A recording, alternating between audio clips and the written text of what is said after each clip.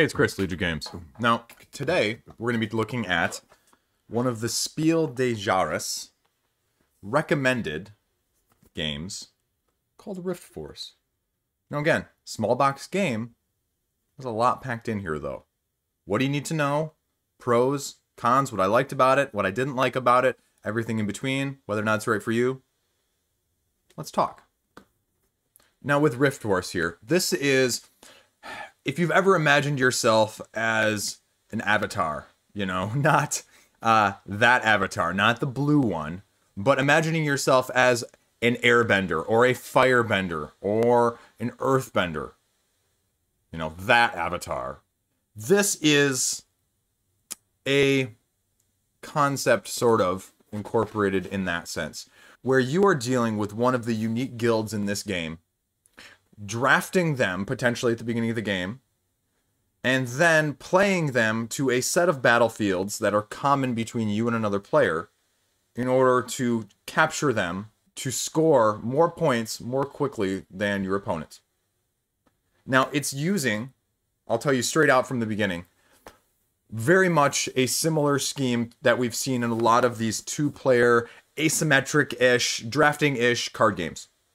You know, if you're familiar with Battle Line or the Battle Line Medieval, or perhaps you're more familiar with something like Crimson Company, which is more recent with the drafting of the asymmetric heroes, characters, and then playing them to the battlefield with their abilities.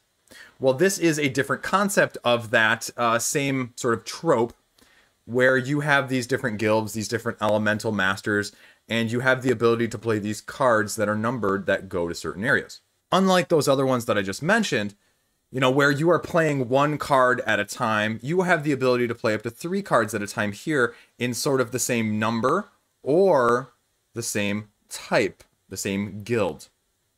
And there are 3 values which represent their life points. And so when you destroy a monster or when you control an area by a certain amount, you get points. I think first one up to like 12 is the winner. So how does this play? I mean, like I said, right, there are 10 different factions that you're going to be dealing with. And unlike those games where it is less about the bigger picture and it's more about the individual, tactical, pure side of things, where the randomization is the biggest aspect of this game. This game takes it a slightly different direction, and I think that's why it has gotten more of the recommendation and the acclaim or the recognition in general. I think that's maybe why this game has gotten more of the recognition in the first place, because it takes it just a notch up in terms of the complexity and the depth from that side of things. I mean, you'll notice that I said that there are 10 different guilds, right? So the biggest question in a game like this is, okay, well, how am I choosing these? Well, simple, it's just drafting. So first and foremost, that's something you need to be aware of, and the abilities that each of these guilds have. Now, the other thing is 2 of these guilds each time are not used. So therein lies the variability. Therein lies the replayability as well. The tricky part of this, and the step up, is that this game is, and I'll put this as both a pro and a con right now. We'll start right here, and we'll go into this. It evolves into more of a meta than those other games do. It really does. Because the meta extends to the point in which you're drafting the combinations of these for the synergy. Because you have ones that are more manipulators, you have ones that are more attackers, you have ones that are more able to move between the 5 locations, and you have ones that are just more super strong and static. And so you play the first game or 2 in this, and again, honestly, you're not going to have a clue what you're doing. But this is a game that is going to benefit from repeated plays. Repeated plays with the same partner. And so therein lies the biggest pro and con. Like, is that your situation? Or are you going to be playing this with multiple people over multiple games and multiple times? Because if you do, then you will have a distinct advantage over someone who has not played it before in terms of the drafting, in terms of the synergy between these factions. And therein lies the biggest difference between that and, say, Battle Line or Crimson Company, where it is purely tactical, where you are playing literally the hand that you are dealt or the card that is flipped over. And that is the main thing that you are dealing with. That is probably the biggest one that is going to be the most divisive in terms of whether or not RiftForce is for you. Because the gameplay itself is relatively simple and straightforward. The abilities are very easy to understand. They are very complementary depending on how you want to integrate them from that side of things. There's no question about, oh, how does this one work? No. It's very straightforward. I'm not saying it's super easy to make the right combinations, because it's still difficult, but it definitely has a next level strategy, especially when you're layering these cards one on top of each other and you want to hit a one and you are hitting one of them only to have it layered in between other ones now, and you can't kill it because they have successfully defended it by moving someone else in place to take some of the damage. But then you also have other cards that will allow you to, okay, well, I don't have to deal damage to just the top one. I can deal damage to any of them or all of them at the same time. So, again, layers upon layers. So, what did I like about RiftForce? I mean, it definitely, in terms of those games that I mentioned, it definitely stands out. It is different. It is not just a reskin, a retheme of those other ones. It stands on its own 2 feet. It is deep enough that you don't need, you know, a stack of cards like this. This is more than enough. I like that. It's a small box, it's small overhead, it's small size on the shelf. That cannot be understated nowadays with the bloat that comes with all of this. The powers are unique. The powers are thematic to the elements. They make them incorporate. They make the ground ones more powerful. They make one of the shadow ones more different in terms of they're harder to hit. They're less tangible in that sense.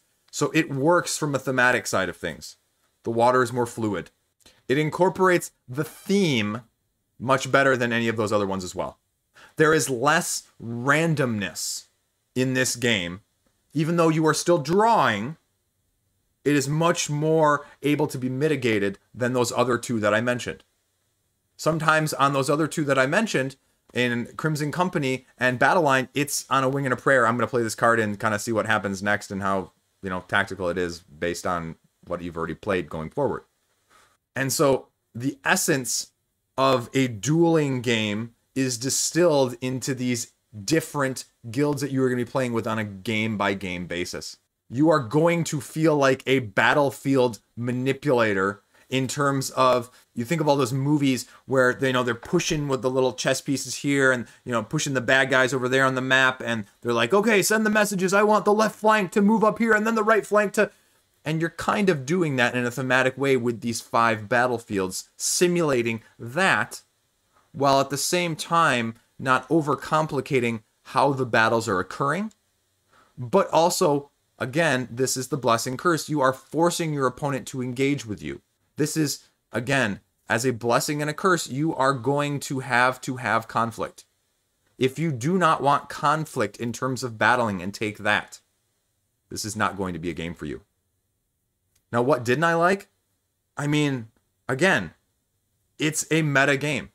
So as someone who plays less repeatedly often of these types of games, because I have a lot and there are a lot out there, it's a little bit harder to get a sense of which ones are going to be the best together. And how much hate draft do you do sometimes? People may not like that. There is the potential for hate drafting. People may not like that. Like, I see that you're going for this faction, so you're going to then want this faction to go along with them. So I'm going to prevent you from doing that. The other thing that I think sometimes, again, is something I did not like was this one is a little bit heavier in terms of the thinkiness than those other 2 I mentioned, where it is purely tactical. There is much more strategy in this. And if you're looking for something that is more tactical, this really isn't it. And for me, I think I personally, now having compared them, I think I personally prefer a little bit more on the tactical side of things. But that's why there are so many of these, right? Different strokes for different folks. I have no doubts about why this got nominated for what it is and what it is showing in the first place. Something else I just did not find myself appealing is, like I said, if you get a faction or two that does not suit your style, or you get two factions that are very much similar in what they do, it can severely cripple your side of things, especially the first couple of times you play. And with a lot of these lighter games, like I mentioned, because there are so many nowadays, a first impression or two in these games can be, very tricky. And if it's not to your most appeal, I can see people passing on it or saying it's not for me and not willing to give it another chance to see what sorts of interesting combinations they can make. Because that is the world of the hotness we live in nowadays, right? So all in all, who is this game for? You want something two-player, repeated plays, where the value is going to be offered on repetition, more strategic planning, synergizing with thematic incorporation. This is going to be more for you. If you want more of that tactical, a little bit of more luck-based, a little bit more randomization, this is not going to be probably as good for you as it would be for someone else. There you go. Hopefully that's a little bit helpful. That's RiftForce. Check it out if you're interested. As always, thanks for watching. Thanks for clicking and subscribing, hopefully. Stay classy. See you around.